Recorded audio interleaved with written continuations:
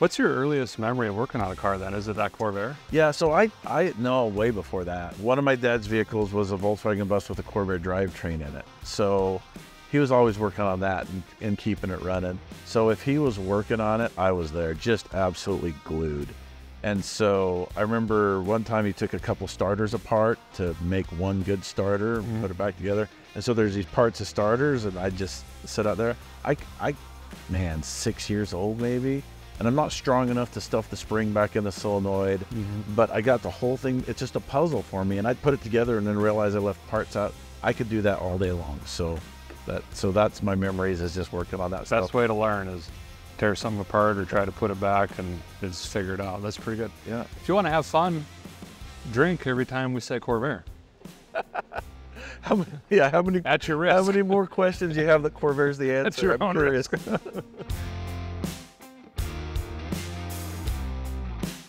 Welcome to another episode of In the Aisles, presented by O'Reilly Auto Parts. I'm your host, Derek Bieri from Vice Grip Garage, and I've got a very special guest with me today. We're down in Dallas. We've got Matt from Matt's Off-Road Recovery, and you brought one of your toys here as well.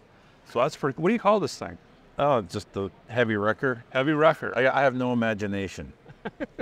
It works. Speaking of heavy and wrecking, there's a lot of equipment and things driving around in the background. We're actually at the O'Reilly Leadership Conference. Behind these curtains, there's 8,000 managers milling around trying to collect my O'Reilly debt, probably. Yeah. And there's all sorts of cars and forklifts and carpets being laid, and you're going to hear all sorts of stuff. So we apologize in advance, but we didn't want to miss the opportunity to sit down with Matt.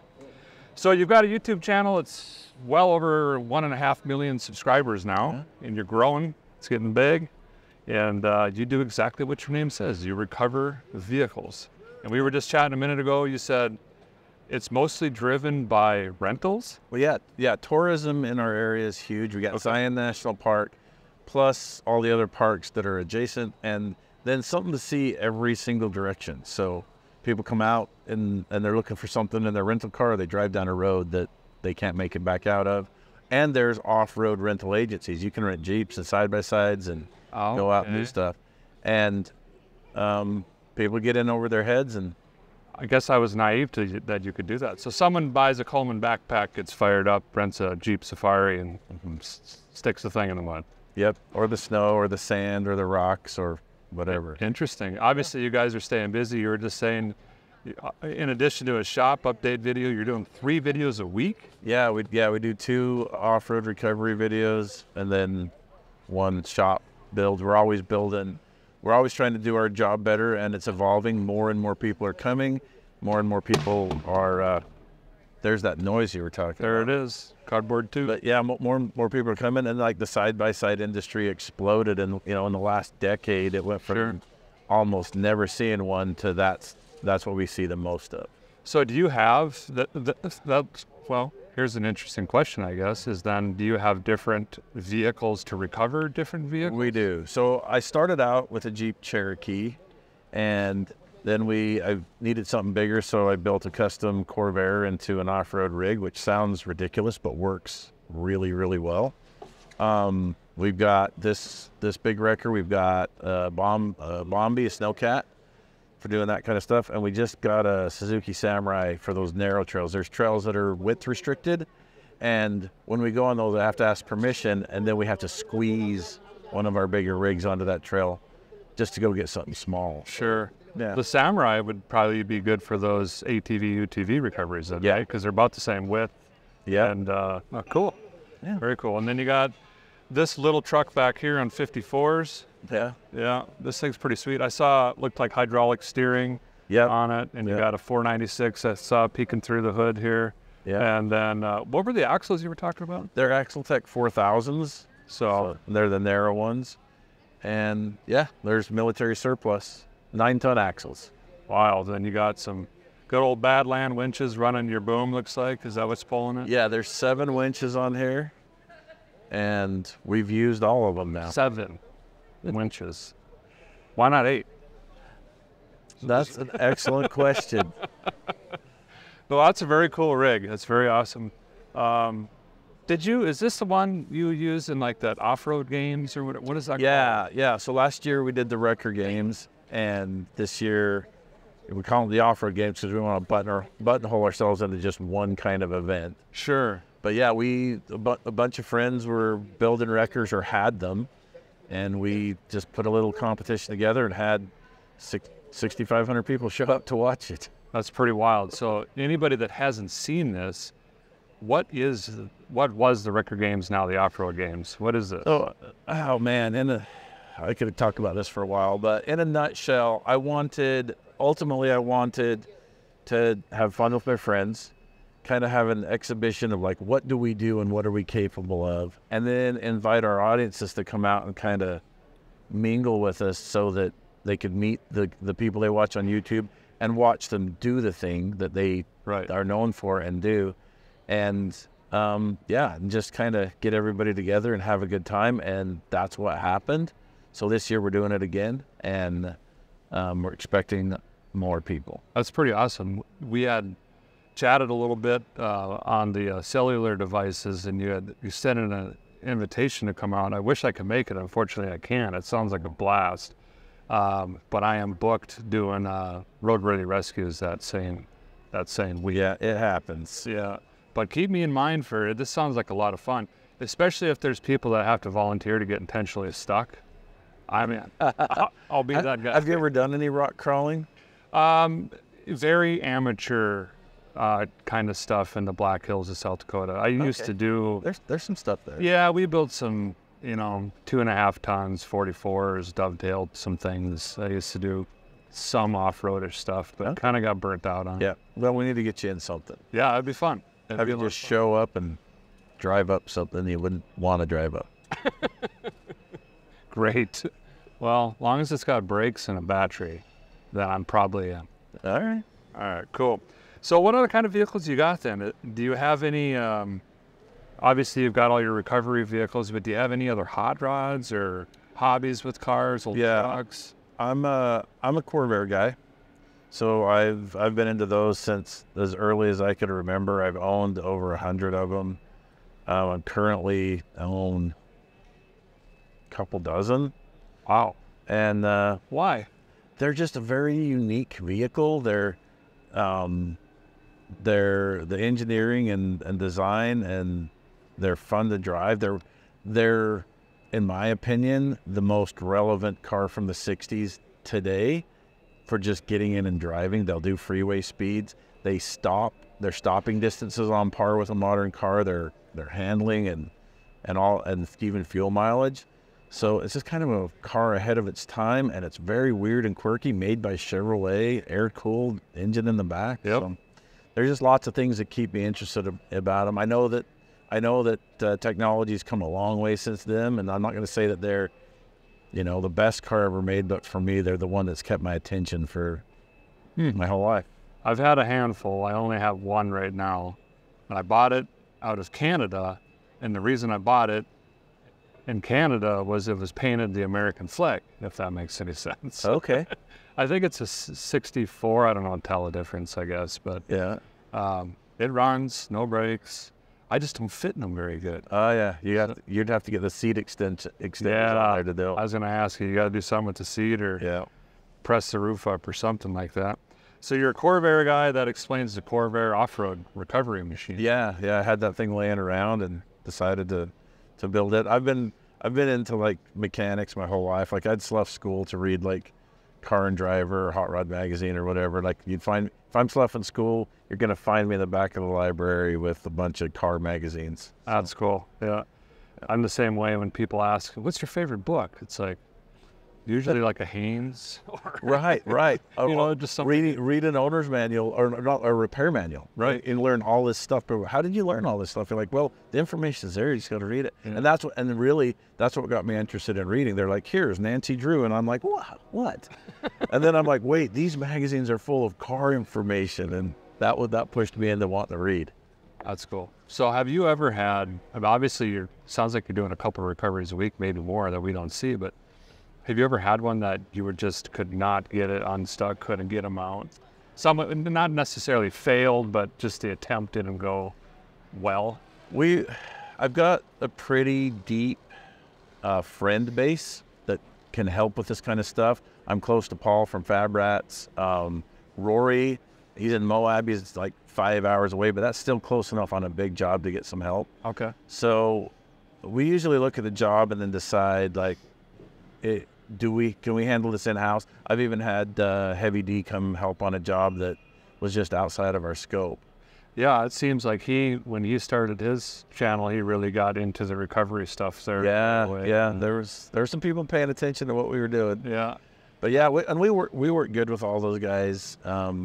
We work in different areas. We all have different techniques and like different stuff we run into, but we can pull together and get something done, and that's kind of cool. That's very cool.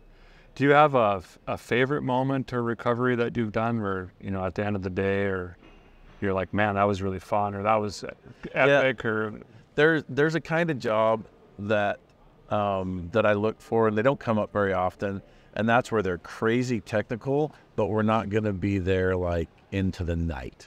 And so there's one that I was thinking about where this Jeep, I don't know why it just kept driving up this road, but the road was washing out worse and worse and worse, and he got past a spot and then tried to back down and slipped off from it. It was a job that I knew that not very many people would be able to execute, and we had to do some pretty careful stuff to do it, but everything just kind of went right, like everything. So that I love those kind of jobs. Yeah, one where maybe some people wouldn't even have attempted that one. And we never make fun of anybody. We're dealing with pretty dangerous stuff. Like what we're doing can be very dangerous, and we want to. I know in the videos it kind of looks like I'm a little bit like flippant about safety. I'm really not. I just do it differently than maybe people are used to. I don't spend a lot of time talking about it, but we do it. It is dangerous. Yeah, I mean it's one of just towing and recovery in general. I think the drivers don't get a lot of credit. I see them on the sides of roads in storms, terrible weather, and people aren't moving over, and it aggravates me. And it's like, that person's putting their life on the line. Really common to get tow truck drivers to get hit on some level. We've had a mirror wiped off of one of our rollbacks.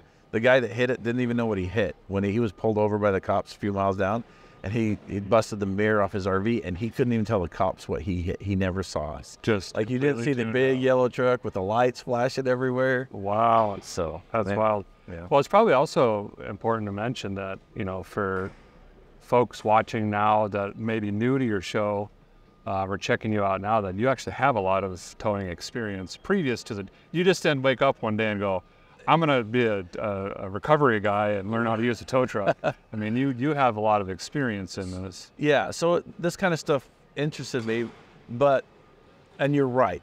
But also I did wake up one day and said, I'm going to be a tow and recovery guy. Okay. I sold my roofing company before I knew what I was going to do next. Oh, okay, interesting. But I've always gravitated to the edge of what vehicles can do. Like, so when I was in the roofing industry, like even before I got like as an owner and stuff, I was picked to haul the heavy loads and the difficult mount. Like, okay, this cabin is way up in the mountain. The roads might be slick. There's only one guy in the company that they would trust to send that up there, and so that would be me. So my interest in the mechanics, because I don't just look at cars and go, oh, that's cool. I'm like, I want to think about like, the friction between the tire and the road, and how the gears are meshing, and just all this stuff. And I feel like, and maybe you feel like this too, you're getting feedback from a car that maybe a normal person doesn't get. Like when you're thinking about, like, you're feeling the tires, and they're telling you information if you're listening to, and that's something that I've always been into. So, and then just, we're running like the forklifts, great alls and stuff like that in muddy conditions. And then of course our friend, I live in the desert. Blow sand just exists. If you want to go hunting or fishing or hiking, you're going to be dealing with this sand. So I did have a lot of experience. So I did just walk right into it. Like, oh, I can do that. Yeah. And as the off-road jobs came in, that was more of a bigger step to get totally into that, because now I not only have to drive where you can't, I have to drag you back out of it, and that takes special equipment and special techniques to do that. So yeah, it's interesting to me that, like, hey, I'm stuck up here in the hills. It's real bad. And then you're knowing, well, I got to drive right where that guy is stuck or gal or whatever and recover them and also not get stuck myself. Yeah, and that ground pressure, that's where that starts adding up. And you start figuring out, hey, if I can get rid of 5 pounds here and 10 pounds there, and do that 100 times, now my rig can drive where you're falling through. So right.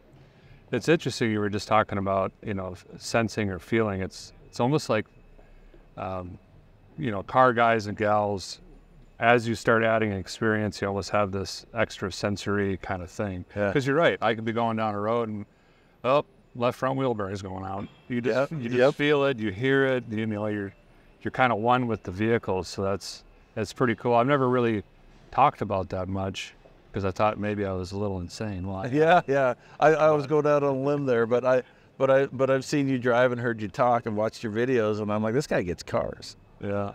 So you kind of have to. You drive enough junk, and you start remembering feelings and vibrations and sounds. And so we've done this, and I know you've done this before. I've flown 700 miles away, picked up a car out of a field, spent a couple hours getting it going, and then drove it back with a clear conscience all the way back to my house, 700 miles. And people are like, that's terrifying. And I'm like, it's not actually. I'm listening to the car, it's speaking to me, and we're gonna make this. Yep. You got a list of things you need. I know it's a priority, and you just keep on rolling. Yeah. I did power tour one year in a old Chevelle that kind of similar-ish. I bought a Chevelle in a couple states away, and I just drove there with an engine in the back of my Suburban, and I put the engine in the Chevelle and then drove it home. But we took it on power tour, and I remember my wife and kids were with me, and I was hearing an inside wheel bearing going out in the front. Started turning, verified. Yeah. Well, I was going, why are you swerving all the road? I said, nothing, don't worry about it. Well, then I said, give me all the waters and sodas and Gatorades in the car. She's like, okay. So I'm chugging all this, as much liquids as I can. Then I start stopping every 4 or 5 exits, and I'm peeing on the tire. And she's like, what are you doing? I'm like, that's fine. She's like, something's definitely wrong. I'm like, well, we're losing our wheel bearings. I'm trying to keep the spindle cool because I don't want to, cook it off. Right. We drove like 50 miles that way with me stopping and peeing on the tire to get to the motel. That's a solution I've never had to use, but I'm gonna put it right there. Yeah, pin that one up. Emergencies only. All right. So, how many projects do you have? You see, you do these builds as well. Do you have a couple always going, or do you try to just focus on one? Yeah, they're always going. This one's not done. The 5 before this aren't done. They're all kind of still in prototype and beta testing. And I know people say projects are never done, but this one's literally not done. Yeah. So, but we're using it. We always put them to work before they're done, and that's part of the build, right? Like you're gonna. There's some things we found out. I wanted a really elaborate central tire inflation system on this. I thought that would be so awesome and useful, and then it ended up being this really complex system of solenoids and valves and airlines. And then I realized we're not changing air pressure like in my mind I thought we were, so we just pulled the whole thing off. But so that's part of like getting it out there in the field and seeing what you need, because you can't anticipate every single thing. But yeah, I've got projects for, past my life expectancy. It looks like I'm stressing you out. I can see your blood pressure rising. I'm thinking about because I'm the same way. We got the off-road games coming up, and we've got to get these rigs like up to par for that. And then I got a wild hair, and I'm just like, man, I wanna race Baja. Okay. And so, but I want to do it my way.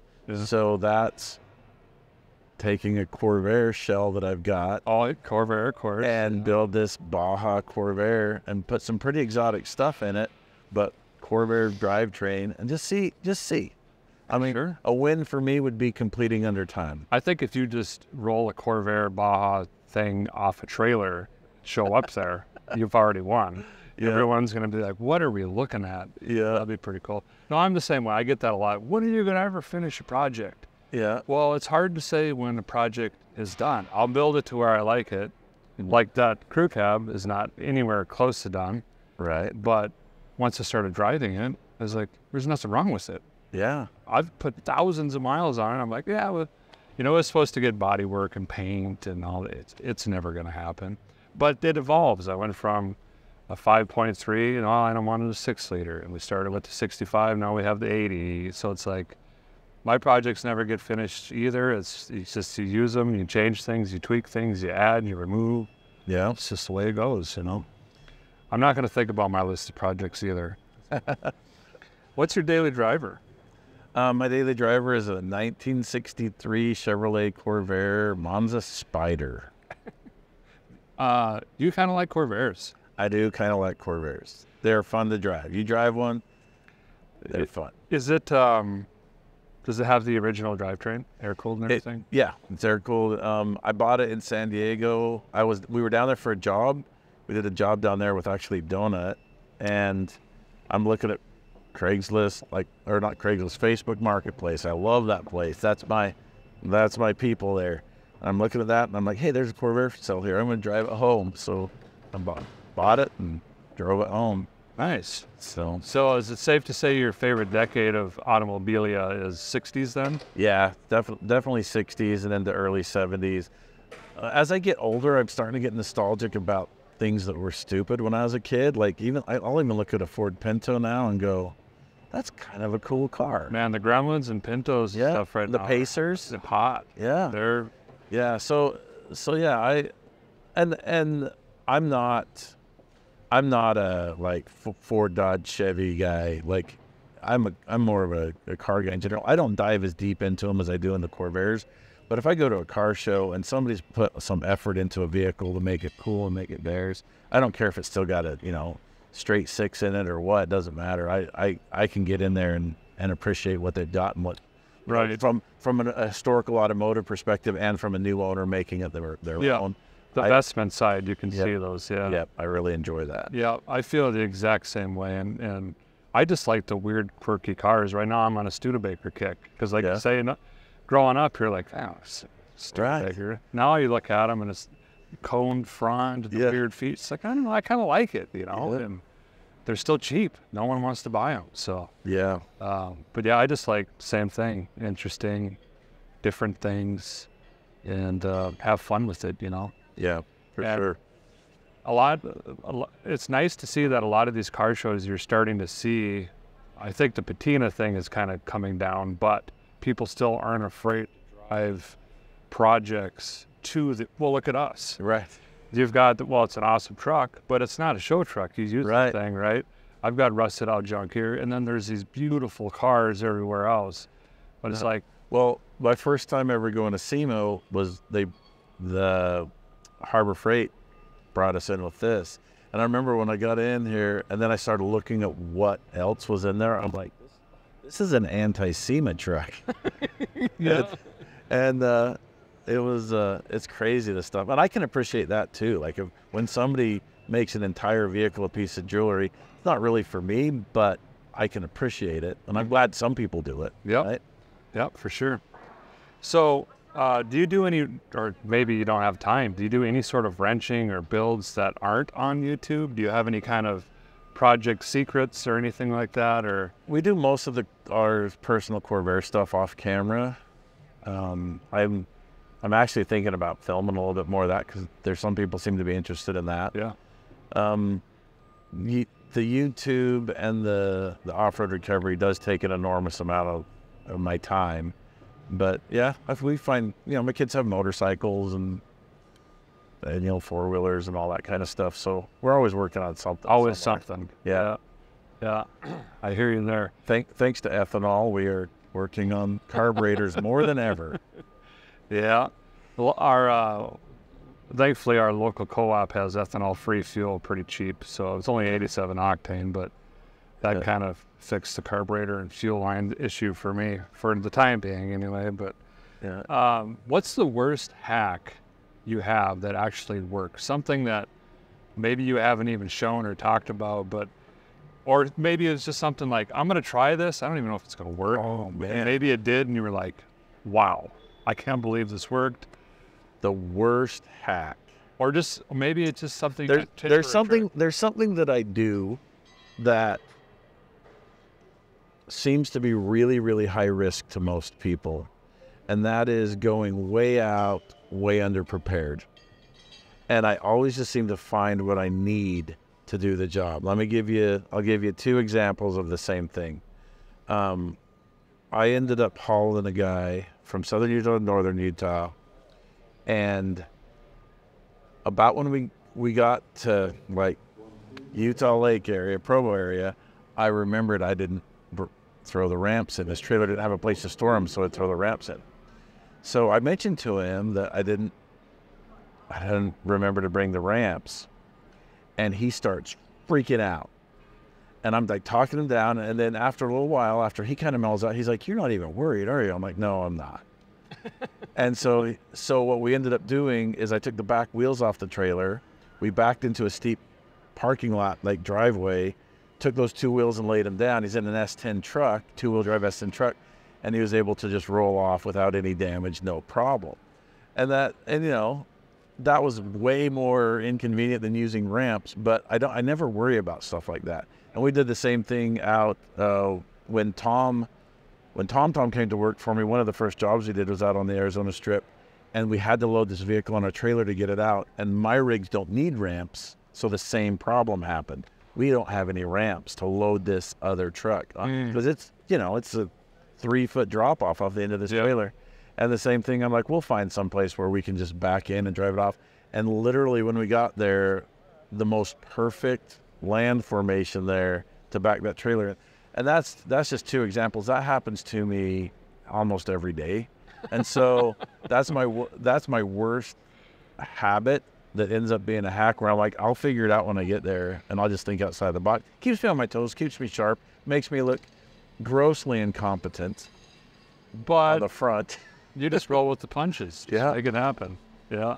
That's very cool. Yeah. There's been more than one time where we've got somewhere and I'm like, unload the vehicle, every single thing. I want every map pocket, everything under the seat, the trunk, anything that's not bolted down. I want out here, lay it out on the ground. Let's see what our resources are. And that it works. You're like, oh, what's this doing here? This will solve our problem. Yep. So anyway. Very cool. What was your first car? Oh, wow. This will surprise you. This one's way out there. 1962 Chevrolet Corvair. Interesting. Monza 900. Okay. I drove the wheels off of that car. Literally, one day I lost a rear wheel bearing that had been squawking at me forever. Slid out. Now you lose all the brakes because you got a single piston master cylinder. The death pot. Yeah. So, but no, I drove that all through high school. I got it. My dad gave it to me when I was 11. We were not very well off financially at all, but he had this junk car that didn't run. The engine wasn't in it. He's like, we've got an engine, you can figure it out. And so by the time I was 14, it was running and driving, and that was, got it licensed eventually. Don't tell anybody. I drove it a long time, unlicensed and unregistered. Allegedly. And then, that was Do you still have it? I don't have that car. Are you looking for it? I know it's gone. Oh, I know crushed, it got crushed. So when you're a kid, you don't realize what you're going to think about when you're older. Right, I know. So that's too bad. It's hard to track cars. But I got a couple of 62s though, so that's cool. What's your earliest memory of working on a car then? Is it that Corvair? Yeah, so I no, way before that. I always took interest in it. One of my dad's vehicles was a Volkswagen bus with a Corvair drivetrain in it. So he was always working on that and keeping it running. So if he was working on it, I was there, just absolutely glued. And so I remember one time he took a couple starters apart to make one good starter, put it back together. And so there's these parts of starters, and I just sit out there. Man, 6 years old maybe. And I'm not strong enough to stuff the spring back in the solenoid, but I got the whole thing. It's just a puzzle for me. And I'd put it together and then realize I left parts out. I could do that all day long. So that's my memories, is just working on that stuff. Best way to learn is tear something apart or try to put it back and just figure it out. That's pretty good. Yeah. If you want to have fun, drink every time we say Corvair. How many? At your risk. How many more questions you have that Corvair's the answer? At your own risk. Pet name, Corvair? No, I got Peanut, Max, and Lady. Okay. All puppies? Yeah, they're all dogs nobody wanted, and they're just the most amazing dogs. So when you're in the shop, and obviously music's tough because we can't do that on YouTube, right? But let's say you're running a time lapse or no one's in the shop and you're just cutting a rug in there by yourself, listening to music. What's on the stereo? What's on the stereo? So I'm very picky about my music, but I have a very, very wide range. So I'm going all the way from like 50s and 60s, country and western, all the way up a certain amount of 70s stuff. I pretty much like country music. I can handle up to like the early 90s when the bro pop started. Yeah, oh, that's even a little bit beyond that. But yeah, that I can't handle that at all. I love like a lot of the old classics, the Patsy Cline. I don't know, man. I don't. So 50s to 70s. It's easy. It's easier for me to say what I don't listen to. I don't listen to but rock, nothing but rock. Okay. Hair band stuff. I don't listen to any of that. R&B, jazz. A little bit of I do listen to jazz. All right. A little bit of earlier R&B. I don't know. I know a lot of music. I burst out into song all the time in real life, not just on YouTube. I've always got something playing on my jukebox. So poor Sandon. Well, my whole team on Roadworthy Rescues, some days I'll only speak in song lyrics. So yeah. they have Oh yeah. no idea what's happening. Or somebody will say something that's like the first part of a song, and you just finish it with the. Yep. Yeah, exactly. They also know that if I put classical piano on, to just leave me be for a few minutes and just let me. So you're calming yourself down. Yeah. You're what is this? Soothing? Soothing. Easy for you to say. Yeah. And that makes sense. Like this, my thumbnail that's falling off. That was classical jazz for about 45 minutes after that one. Kind of just, calm yourself. And then I go right back into Christmas music or. Christmas music. Yeah. You like Jamie will be like, it's not Christmas. And I'm like, it is in here right now. Yeah. Snowing in my mind, okay? Yeah. What's your favorite car movie? Oh, wow. My favorite car movie. So I'm not a big movie guy. Car TV shows, I got a big list of that. It was like Dukes of Hazzard, Knight Rider. I mean, the A-Team wasn't so much about it, but man, they were wrecking Jeeps and all kinds of stuff. So any of that stuff, and there's a lot of car stuff like in that era of my childhood that really got me going. I mean, between the General and the Kit, man, that was the two coolest cars on the entire planet. They seemed like unobtainable. Like, you never actually see one in real life, Yeah.